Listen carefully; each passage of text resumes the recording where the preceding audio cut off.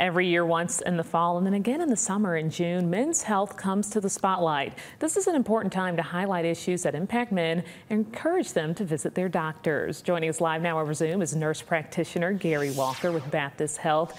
Gary, thanks so much for joining us here on Alabama Live. It's my pleasure. During these hot summer months, a lot of men and a lot of us in general struggle with hydration. Talk about what we can do to stay hydrated and stay safe. Well, first I recommend, a typical 64, 72 ounces of water per day. That's very important just to keep the body hydrated. One of the things we do see an uptick during the summer months, and a lot of it is due to hydration, is kidney stones. And one of the major reasons kidney stones form is dehydration. So the adequate oral intake daily is very important, not just for your overall health, but also to help prevent kidney stones. Do you think we see more kidney stones in the South because of how hot it gets here? Well, the two big reasons we see a lot of stones here in the South, probably more so than elsewhere, is one, the dehydration effect, and also the drinking of tea, not just necessarily sweet tea, but tea has a lot of oxalate in it, and I'd say 80–85% of stones are calcium oxalate in composition. So if you have a large tea consumption and you're also getting dehydrated, you're really setting yourself up just for some kidney stones. Gary, we love our sweet tea here in the Deep South. Oh, I know. How does that hydration roll over into urology? Well, as I said, one of our focuses is the treatment of kidney stones. And we see a very big uptick in that during the summer months.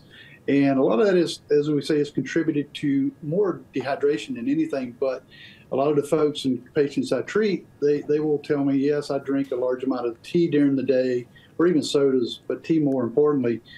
And we try to say, hey, look, don't cut out your tea altogether. Hey, I'm from the South. I cannot cut out tea altogether. But, kind of minimize how much you do drink. Gary, when we talk about men's health, we hear a lot about prostate cancer as well as one of the most common types of cancer in men. Why is it so important to visit a doctor, and at what age should you start making appointments and talking about prostate cancer? Well, a lot of that depends on, do you have a risk factors like family, lineage where, your grandfather, dad, or brother had prostate cancer. We know that you're at a higher risk when that occurs. Some of the key things with prostate cancer is, if you have a family history of it, you should probably start earlier, say around 40 or 45, starting to be screened yearly or every couple years. Other than that, 45 to 50 is a good age to start typically. A lot of gentlemen we talk with here in the office, they've kind of shied away from wanting to have their prostates evaluated and checked routinely. And I think a lot of that has to do with some of the old school digital rectal exams, which we still do, but I think that kind of scares some of them off, honestly. But the PSA is a great test we have nowadays. It's a blood test. It's a simple lab draw, and it's very good at helping us screen and diagnose, potential prostate cancers. Gary, why is it harder, it seems like in general, to get men to the doctor, whether it's about prostate health or anything? Well, let's face it, some of us guys, we're kind of stubborn at times. And I think a lot of it has to do with, health literacy. I don't think we've really done a great job of explaining to the public how important this is and how easily treatable prostate cancer is if it's detected early and treated early. However, if you allow it to continue, it becomes much more difficult in the treatment phase. And I think we as healthcare providers have probably not done a great job overall in educating the public about this. Gary, we talked about kidney stones, we talked about prostate cancer. What are some of the other issues you see a lot of men in the South facing? We see BPH is one of them. That affects a lot of guys, especially as you get older. The prostate naturally will just increase in size at times. And one of the things we see with men is as the prostate gets bigger, it makes it a little more difficult for a man to urinate. You have to picture like the prostate is an orange, if you will, with sections.